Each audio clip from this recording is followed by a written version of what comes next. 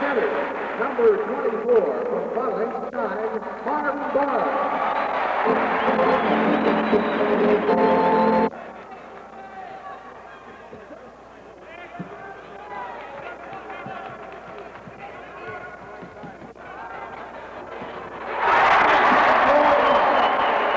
I deserved it, but most of all, I wanted to win it because it would be good for the team, for St. Louis, for the people here, for the owners, and for myself, my family. Well, you know, when you stop to think about some of your problems in the early part of the season, I think you deserve a good deal of credit for the way you've gone about playing your basketball, and by golly, you fellows have got a real shot at taking the Nets now. Well, I try to put my problems aside and just go out there and play my game. And I think we can beat the Nets. I think if we play hard like we've been playing, we should be 2-0 in the series because we should have won the first game. We was up by 14, 15 points. We should have won that. But now we beat them. We know we can beat them consistently and good, you know, because we should have won the first game. And we're going to give them a run for their money tomorrow night and Sunday. Bob McKinnon put you on Dr. J early, and you stayed with him until you had to step aside because of 3 fouls. And Lucas was on him for a while. Don Adams was on him for a while. How in the world did you fellas hold Dr. J to 6 points last night? I don't know, but I hope we can do it again because the doctor is quite some player. And if we can hold him to 6 points again, well, I know we're going to win the game. You know, you had an awfully tough time over the season with the New York Nets, but finally in the 13th go at them, you beat them. And I'm sure that did a lot for the momentum. This club today seems to be in an excellent mood. We was in a good mood before the game yesterday, and the first game, we're not afraid of them. We don't fear any team. We consider the playoffs a brand new season, and we're coming out to play together and to win.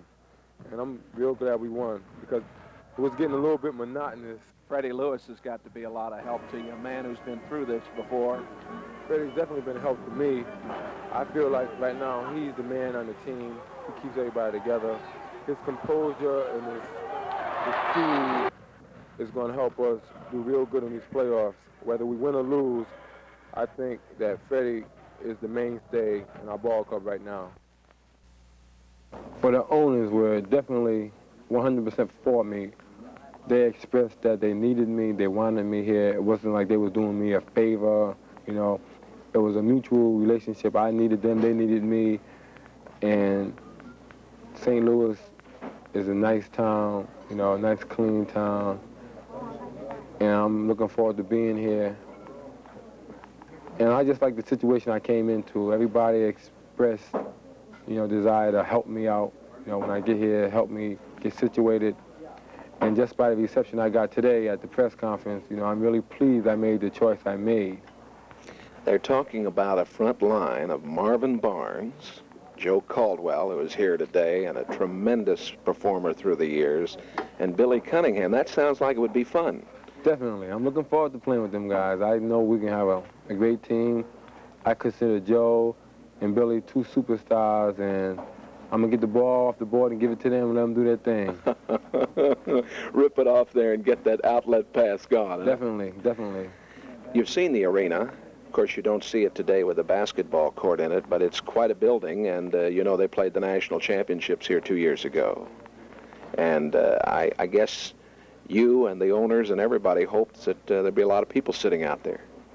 Yes, I hope the community gets into the team and they come watch us play, and I hope we can fill up sometimes because it's a big place to fill up. It is a big place. You keep yourself in shape the year round?